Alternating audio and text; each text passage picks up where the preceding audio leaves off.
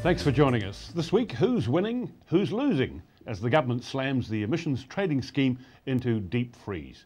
And is the Super City mothership turning into a smothership? Well, the government's decided to hit the brakes on the next phase of the emissions trading scheme.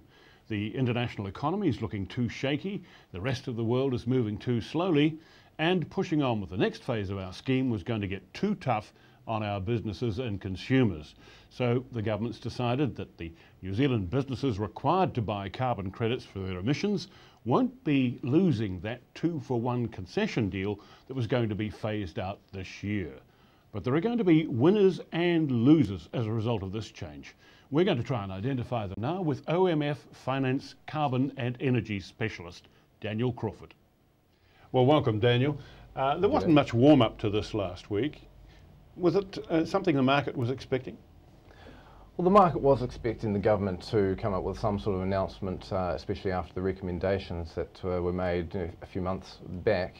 These are the Kegel. These are the Kegel report recommendations. Correct, yeah. correct. There were some expectations that there might be some changes to the forestry, the pre-1990, whether they get their second tranche or not. I guess the market was a little bit relieved, or the foresters were relieved that they did get their pre-1990 second tranche, and they also got the ability to offset.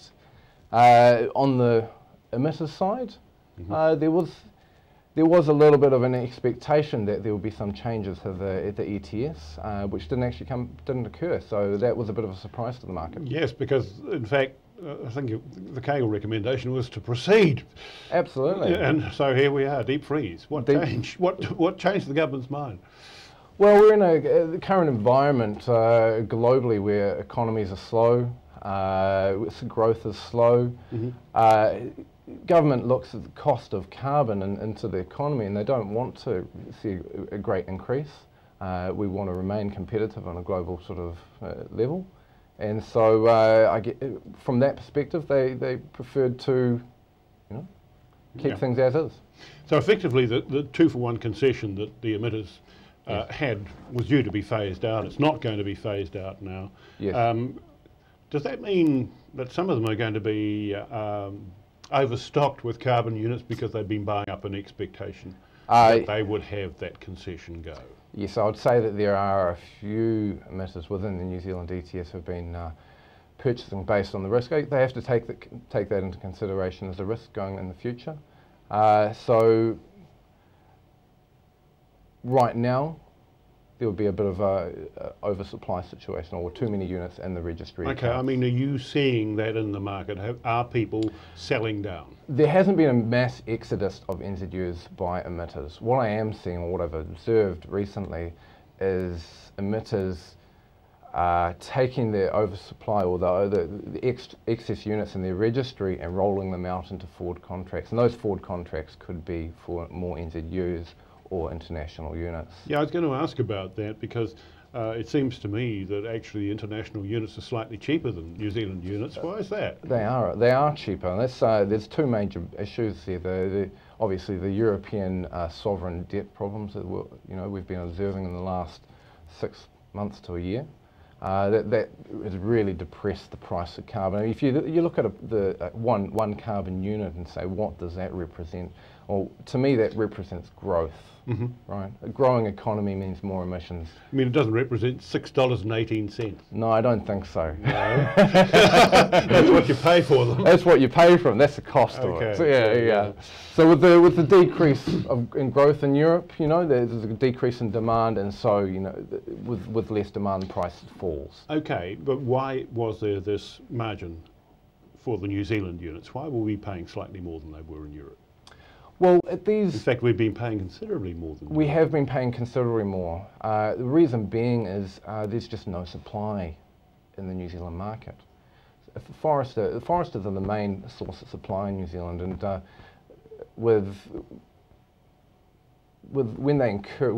when a forester sells an NZU, they incur a liability, correct? So at $6.50. It just doesn't make sense to sell that unit when your liability is $25. Given that, there's just no room to move, so no sellers, price doesn't move down.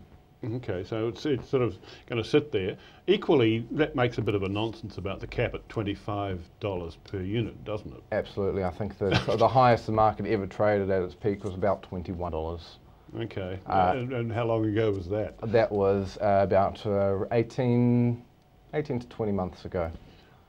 We have a situation, however, where one of the suggestions that was floating around was that the government should actually be requiring New Zealand emitters to buy a certain proportion of their carbon offset in New Zealand units rather than international units.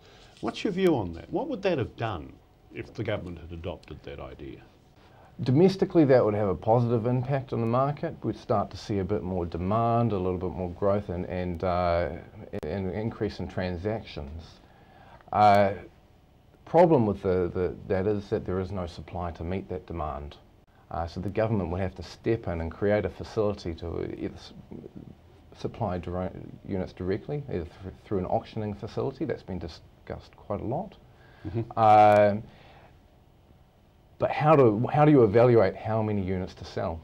And I think that's the problem the government has really grappled with and put it in the too hard basket. So they've just said, no, we'll just leave things as is and we'll use other. Okay, so if the government hadn't actually frozen the scheme, what impact would it have had on the New Zealand emitters and consumers for that matter? Right. So if we'd gone for the 2-for-1 to 100% liabilities, removed the cap or phased the cap out, obviously demand will have increased. Assuming that everything stayed the same as it was, and we didn't restrict the number of units or international units that could be used, price wouldn't actually move that much.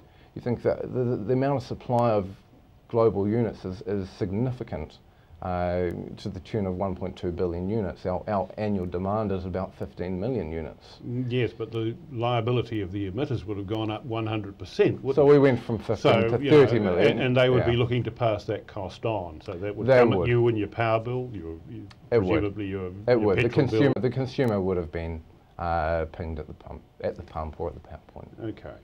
So let's look at one other issue which has changed, and that's Australia moving into its carbon regime, its new regime, a carbon tax, not an ETS, but moving to an ETS at some time in the future. Yes. Do we know enough about what the Australian thinking is to see with confidence that we could have a harmonised ETS scheme across Australia and New Zealand? For mine, David, I think there's a lot of water to go under the bridge there. And while the government, I think, is watching the Australians very closely, it is very hard to say, what's going to happen in the future there. We believe that the Australians will keep the price on carbon. It's too difficult to remove that now. But what the ultimate form of that is, Abbott may have his way and change the system in some way. Essentially, there's an election to come in Australia where this will be a critical issue. Absolutely. But you just said you didn't think Abbott would actually take a carbon tax off. No. Well, I mean, that's what he's saying. Yeah, absolutely. Excuse my. No, that's all right. I don't understand Australian politics 100%, but they've got their two different forms of government, right? Yeah, state and federal. Yeah. And so there are distinctions. So. Absolutely, and the Greens have got control of the upper house at the moment. The Greens are going to upper and lower house. Upper and lower house. That's right. So they're going to prevent Abbott from dissoluting it, or dissolving that. Dissolving it. Yep. Okay. So essentially, it's going to be politically too hard for him as well, with Senate stacked the way it is. Absolutely. It'd be politically too hard. Abbott would have to go for a double dissolution, effectively. I believe that's only happened a couple of times in history, and it is a very risky political Is he as committed longer term to moving to an emissions trading scheme, or is he just saying, okay, well, I don't really want to do anything, quite frankly, except to take it out? I think he will, well, it's very hard to say. He wants to take it out.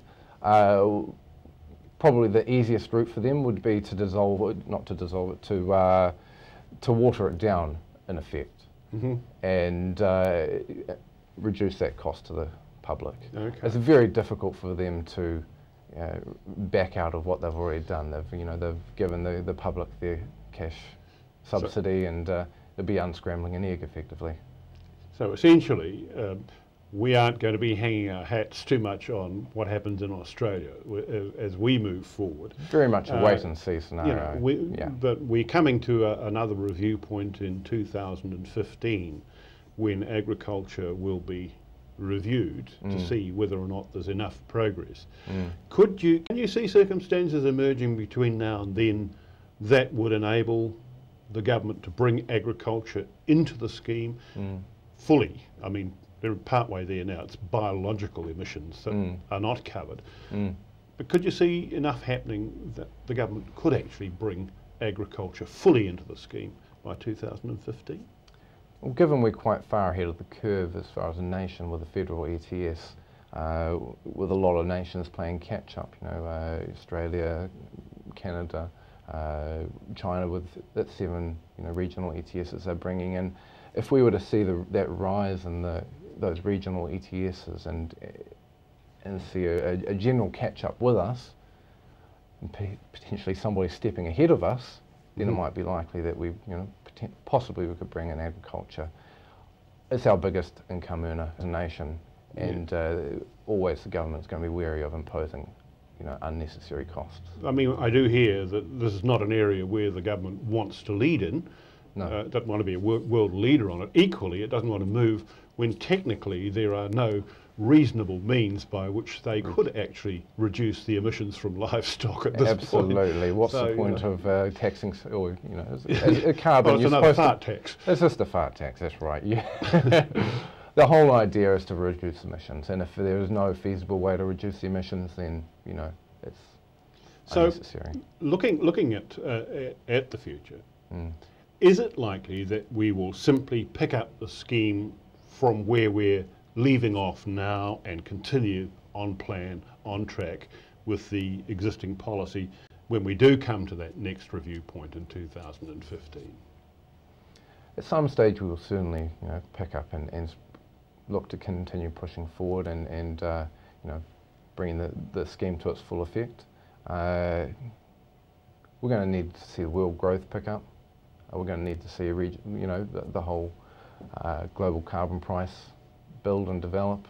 And we also have to go through an election before 2015. And we also have to go through election, with two parties which are quite radically different in their approaches to ETS. Indeed, indeed. I mean, sure, they both agree that there should be some, but they don't agree on things like agriculture. No, they don't, and Labour would certainly have agriculture in as soon as possible.